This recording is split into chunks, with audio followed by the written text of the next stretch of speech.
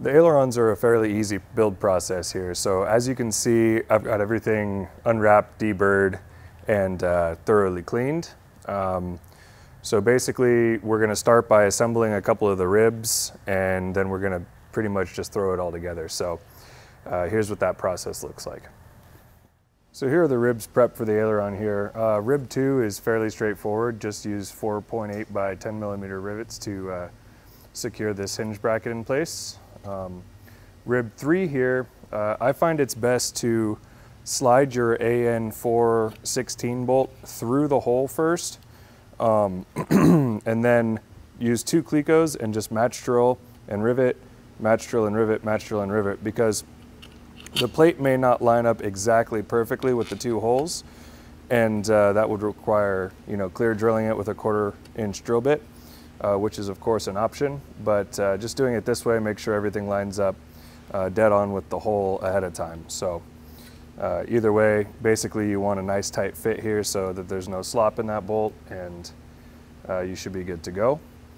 And then with rib 7, it says 3.2 by 8 millimeter rivets, but these holes, as well as the holes on your nut plate here, are actually going to fit the 2.4 millimeter rivet. So be careful when you're countersinking this. There's not a whole lot of thickness to this material, so it's very easy to overdo. And actually, as you can see here, the part that rests against this rib won't actually interfere with the rivet head anyway. So even if you were to just very little countersink that and have this protrude slightly, you're not going to have any interference or any issues. So with countersinking these holes, be very careful not to overdo it. But and so yeah, so we're ready to start assembling here. So when you assemble your ribs 2 and 3 together here, make sure that you orient your rod end with the grease fitting facing up. It'll be a lot easier to grease it in the future for any maintenance, because the opening of the skin is up here. And so that just ensures you're able to access it down the line. And also at this stage, before we've had it installed it into the skin, you see I leave the bolt just slightly loose so that we can fit and make sure that everything aligns properly. And then once we get one part of the skin installed and clecoed in place, then we can reach in and tighten that bolt the rest of the way down. So now I've got all the ribs clecoed into position from the underside. So the easiest way to do this is leaving off your counterweight balance tube on the front here. You're able to install these ribs much easier. Working with the aileron upside down, start by clecoing in everything from the underside. Leave off the front row of clecos along the whole thing so that way, when it comes time to slide the balance tube in, there's a little bit of play just to get it to slide through nice and easily. Also, now with the ribs 2 and 3 clecoed so that we know they're lined well with the skin and everything is nice and straight with those, we can tighten that bolt the rest of the way down.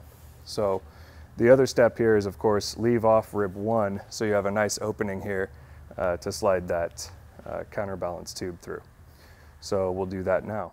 So now with everything clecoed into position, we are not going to be riveting at this point the overlapping skins, and also the first 2 holes past that. So the first 3 holes on each one of the ribs we're going to leave unriveted for now. And that's because what we're going to do is, after this whole aileron's completed, riveted, except for those row, we're going to install it next to the flap on the wing and get the twist exactly right so it's a perfect straight edge on the trailing edge the whole way across the wing. So anyway, now we're going to go ahead and rivet this assembly together. All right, so now that we've got the skins riveted nicely into position, of course, without the front row of rivets here, I like to install the clecos, as you saw earlier, along this front overlapping skin. It just makes sure that there's not a whole lot of twist in the assembly. Ultimately, we are going to have just a slight amount of twist that we install into it, and then we'll have to match drill these holes. But I'll show that in another video for the final assembly, the final finishing of the aileron and the flap. So for now, the last remaining step is to install our hinge bracket onto the end of the aileron here, and then we're done with this process for now. Okay, so now the aileron is complete, and we can go ahead and set this aside for now until we fit it up and get the final twist done. So here's the bracket on the end here, and yeah, it's a very nice straightforward part and it comes out looking great.